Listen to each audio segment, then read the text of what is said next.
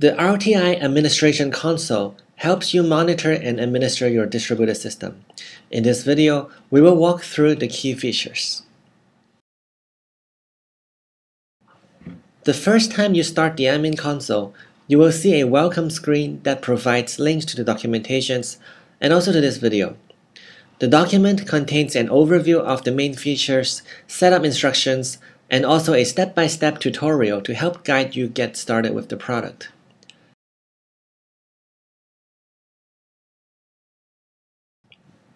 Before using the admin console, it would be very helpful to scan through the available documentation first.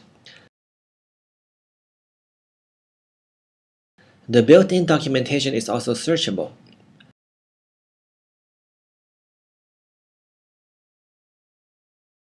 You can use it to help locate relevant information in the documentation.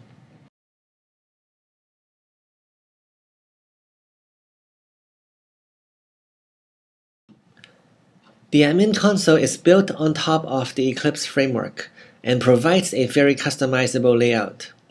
By default, you will see the layout as shown here with three main views. On the left, you will see the system tree view. This tree shows the list of hosts in your distributed system and the services or applications running in each host.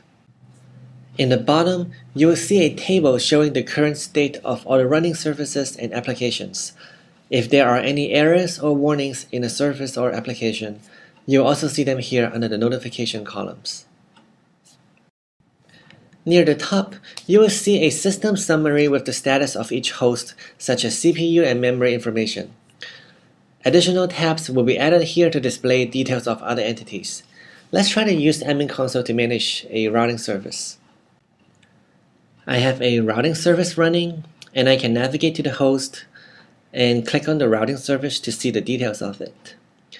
I can see many useful information here. I see the routing service is currently enabled. I can see how much CPU and memory this service is using. And I can also see that the service is currently healthy without any warning or errors. The performance statistics are also displayed in this view, and I can see that currently there are no data flowing through. This routing service instance is using the default configuration which routes all data from domain 0 to domain 1. Let me start the Shapes application to generate some data. I'm going to publish a square in domain 0 and subscribe to squares in domain 1. Now that there are data being routed by this routing service, I can see the statistics here. Let me add another circle, and we'll see the numbers are increasing.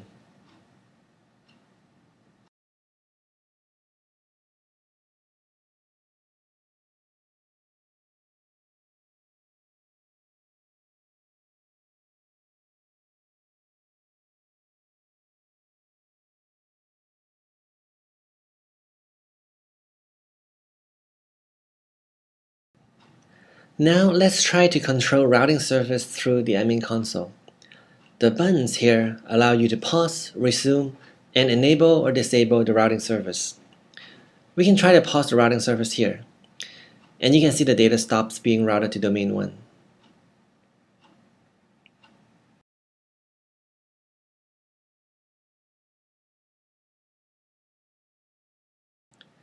And of course, we can resume the data.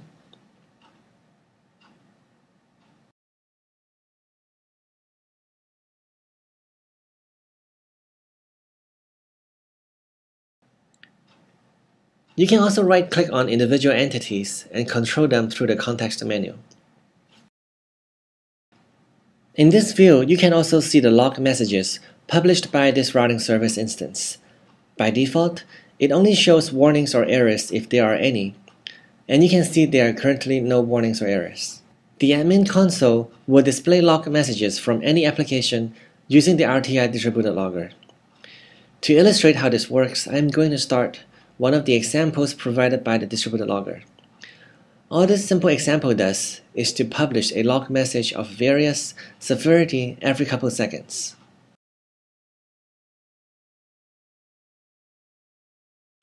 We can double-click on the tab to maximize this view.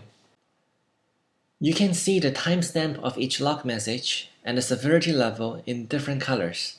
Any applications that use the RTI distributor logger to publish their log messages will show up here in the admin console.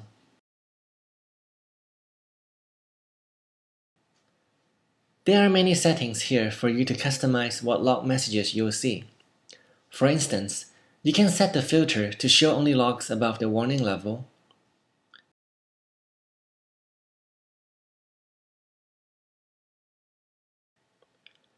and from now on, only messages with level warnings or above will be shown.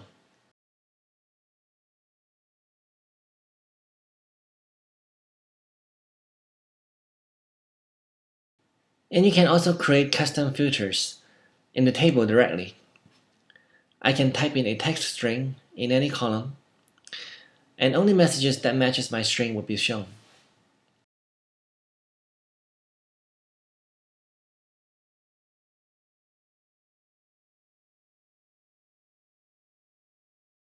You can clear the filter by clicking this icon on the right.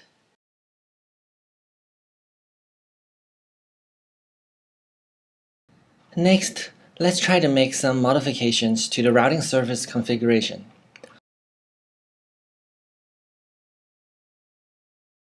Click on the configuration link, and the file will be displayed after a few seconds.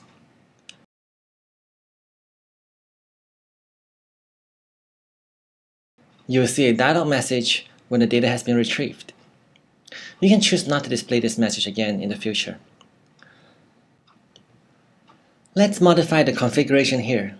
The default file is routing all topics.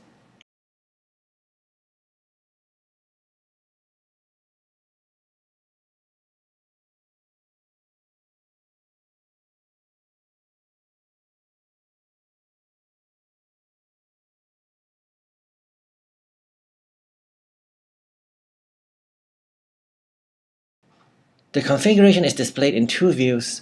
You can use the graphical editor, or you can use the XML source directly.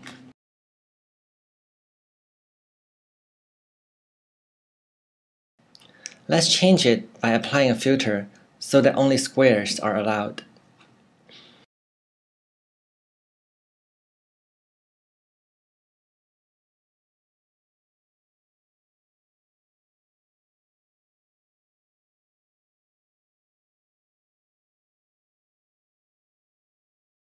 And we'll also change the name of this configuration to squares only.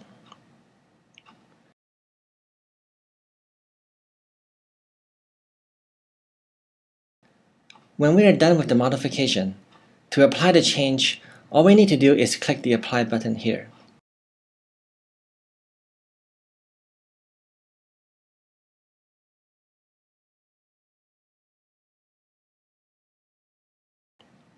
After a few seconds, when the configuration has been applied, a dialog will appear.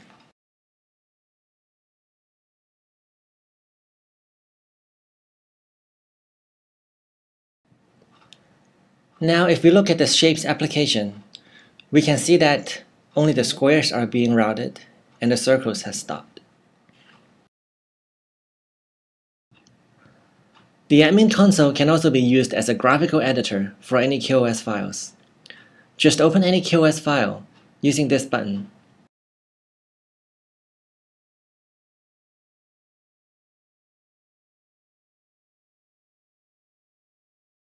The admin console will provide a graphical interface for editing QoS files, auto-completion, and syntax coloring, which makes it much easier to edit QoS files.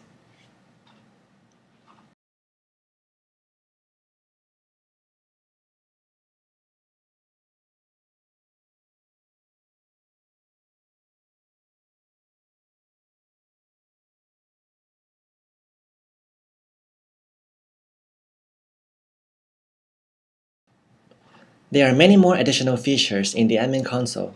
Be sure to browse through the documentation to see what you can do with the tool.